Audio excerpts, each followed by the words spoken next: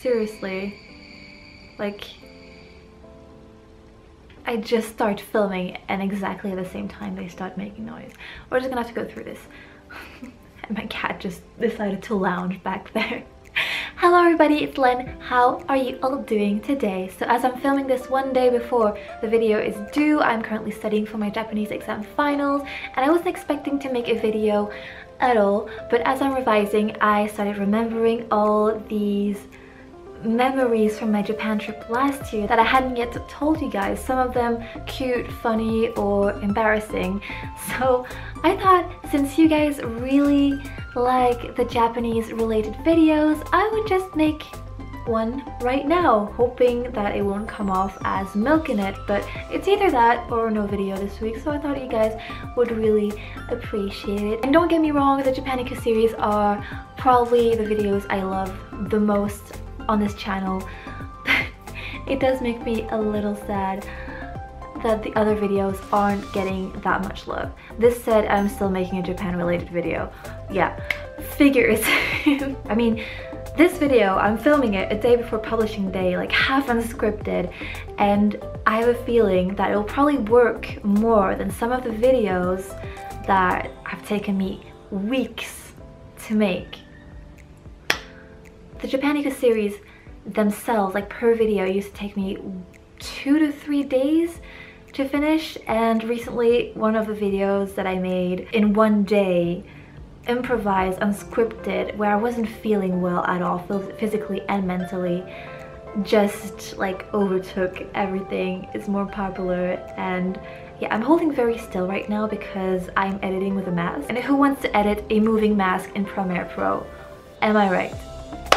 I can move now. But yeah, I know it's totally normal. I'm not complaining. I'm kind of making a joke about it.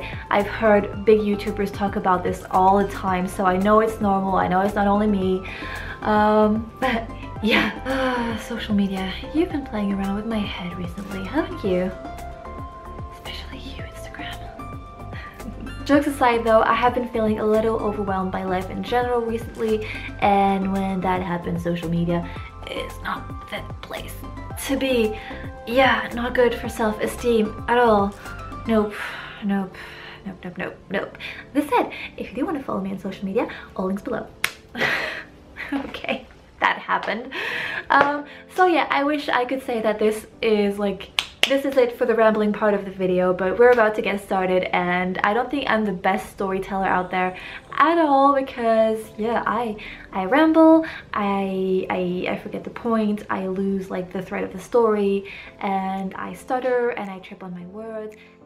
Okay, let's start with the story that I think I sort of mentioned in one of my Japaniku videos, like on the very first day, or the second video, but the first actual full day I had in Japan. I think it's that one. And it's the story of the Oji-san the very first day I arrived in Tokyo, Japan. So I arrived in Tokyo early afternoon, I think, and by the time I got like my suitcase and my luggage and exited the airport and figured out how, oh yeah, I got my JR pass at the airport, and then I had to find the Narita Express. Geez, the memories are starting to get a little far. I found the Narita Express to get to... was it Shinjuku? I think I went to Shinjuku, then Ueno, and then another metro to where my hostel was. I think that's how I went. So it took a while, and by the time I got to the stop near my hostel, it was already nighttime. But bear in mind that nighttime started around 5 p.m. at that time in Japan, which was really crazy. So I arrived there, and obviously jet lagged as hell, exhausted, and I have to look for my hostel. No clue where it is. I don't have the internet on my phone. I don't have a map. I just have my notes in my notebook, and I thought I had been really thorough with my notes. Turns out I took the wrong exit, I think. I couldn't get my surroundings straight because there was this intersection and I couldn't figure out where on it I was compared to my notes. So I must have looked a little confused with my luggage and my notebook, and I don't know what else I was holding. I couldn't figure out how to use street names. I guess I should have researched it before. But I was basically lost, and I didn't know in which direction I was supposed to go. And this old man came up to me and asked if I needed any help. And I just arrived in Japan And I did not expect this, and this is probably the first real memory I have of arriving in Japan, is this perfect stranger asking if I need help.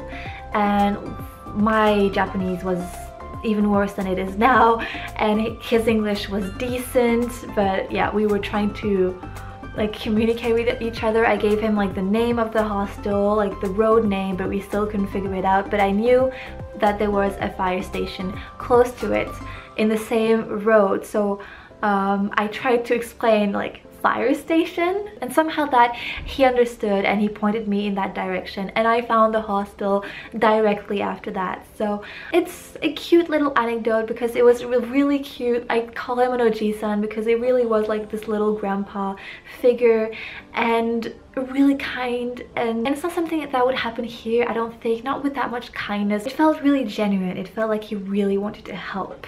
And I don't remember his face, I don't remember what he looked like. In my head he's wearing like this fisherman's hat, but that probably is not what it was. Like I said, just arrived, 14-hour flight, transportation, I was exhausted, but that was really nice, and it happened more than once, so I'm really glad for that little memory. The second time I got helped with directions was a little funnier because I was in Kyoto. I'm pretty sure I was in Kyoto, not in the central area of Kyoto. I don't think it's called Central Kyoto. I don't remember the names at all, but I know I'd spent a few days in that area, in this more touristy area, and I went outside of it to see a particular temple that I don't remember the name of, but it definitely was outside of that. Maybe it was the Arashiyama Bamboo Grove, maybe it was a temple, I really don't remember. Fushimi Inari maybe, but I think Fushimi Inari is touristy enough that it would be better indicated. It wasn't easy to find, that's what I'm getting at.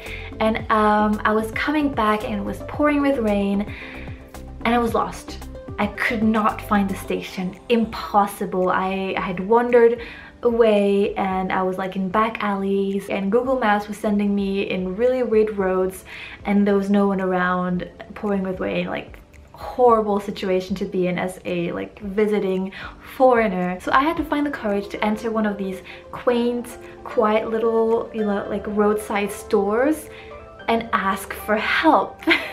As you can imagine, with none to little Japanese skills, in an area that was away from the touristy zone, it was gonna be an issue. But still, I have very fond memories of this moment where the little old lady that held the store was more than happy to try and help me, except that I think I managed to ask like, "Eki wa doko desu ka?" or something like that.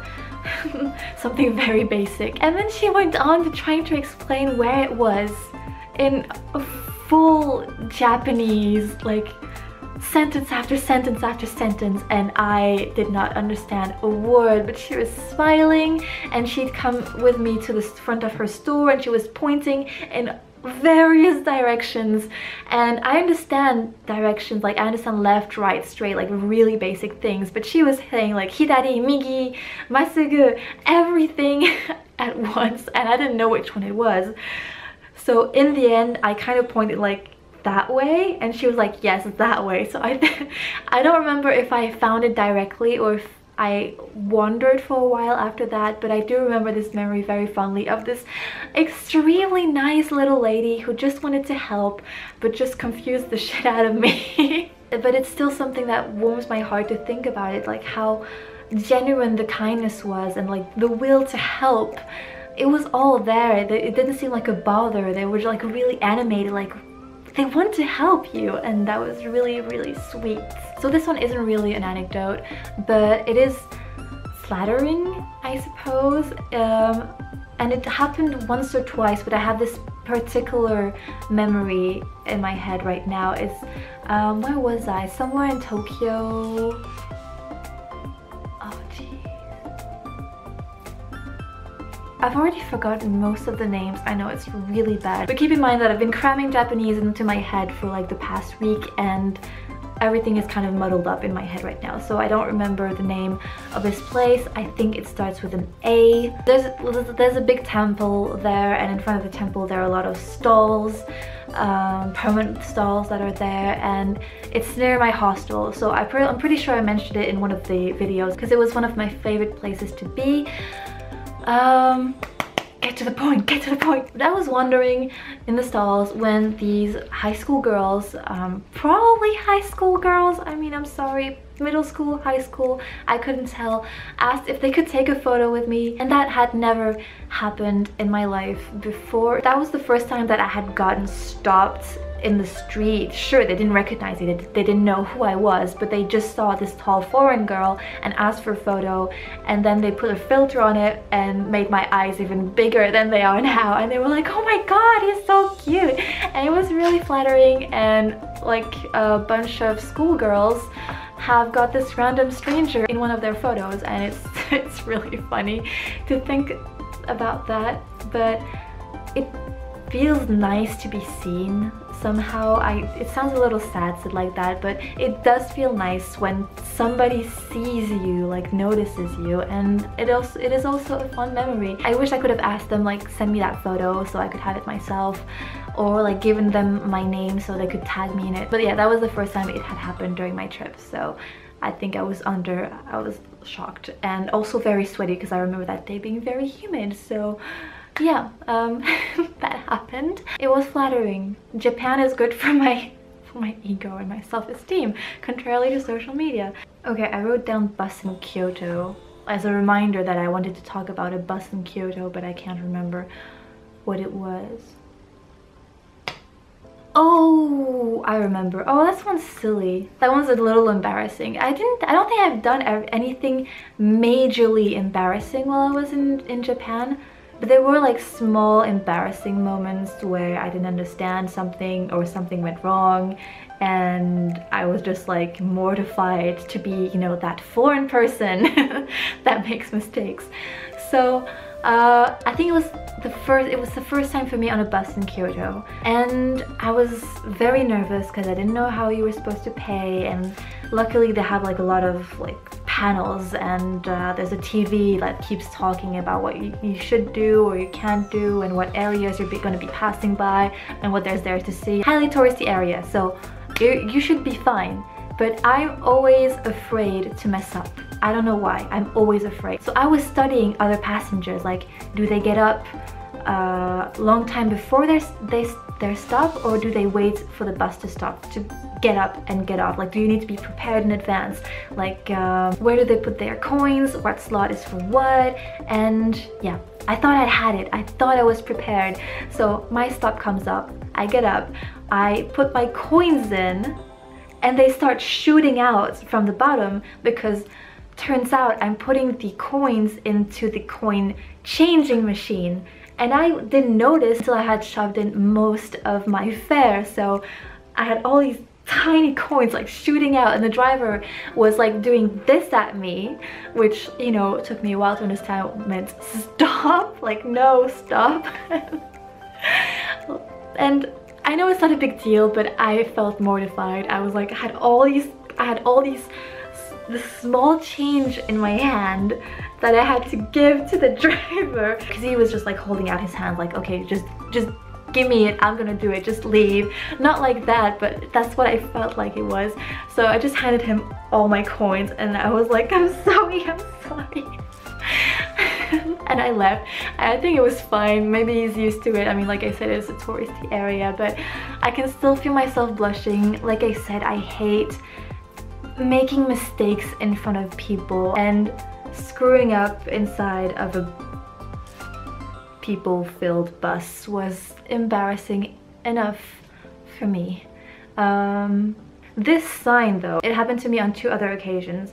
This one time I was in Hiroshima, and I went to the supermarket to do some shopping because it was the end of my trip. I was kind of out of funds for like fancy restaurants, and even konbinis were like bordering on luxury, so I bought a few things to cook inside my Airbnb, and I wanted to ask the supermarket checkout person, that's the word I'm looking for, if I could pay by card. But I had just taken out the card to say like, may I? But I hadn't gotten like 2 words out that she was like, no.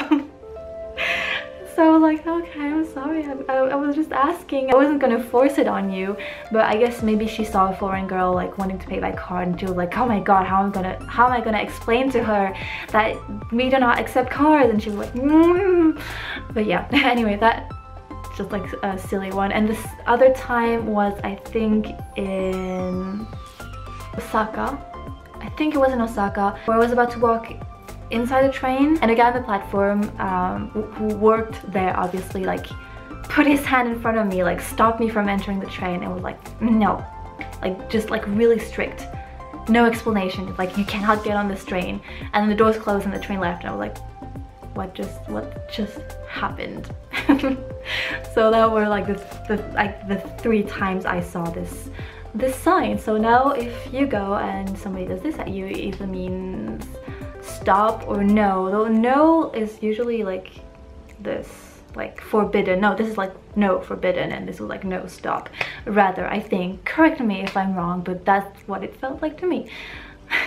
Okay, this video is getting a little long, so I'm gonna end it here with the little anecdotes. If I remember any other anecdotes, I will write them down, and I could always make another video. That way you do get a little like sprinkle of Japan here and there, but it does feel like I'm milking it, and I don't want to milk it. So I hope you enjoyed this video, guys. I'm sorry for my ranting at the beginning, but it did feel good to get it off my chest. And if you are coming from the Japan series, please give my other videos a try, at least try. I know they're not all good. I do a lot of experimenting. I know my acting is terrible, but I do try. I try my best. And they're all my babies, and they're all my work.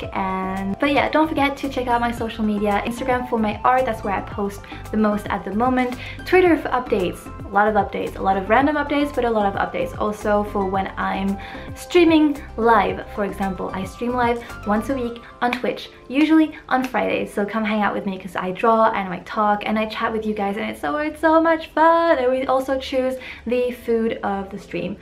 Come check that out. If you're not subscribed to my channel, ooh, flashing camera battery, perfect timing. If you're not subscribed to this channel yet, please do give it a thumbs up. Ring the bell icon. I'm doing everything in the wrong order, but ring the bell icon to be notified for new videos. And I'm gonna go back to studying Japanese. Don't get me wrong, love it to death, but studying makes my head hurt. Anyway, see you guys very soon. I'll work you all.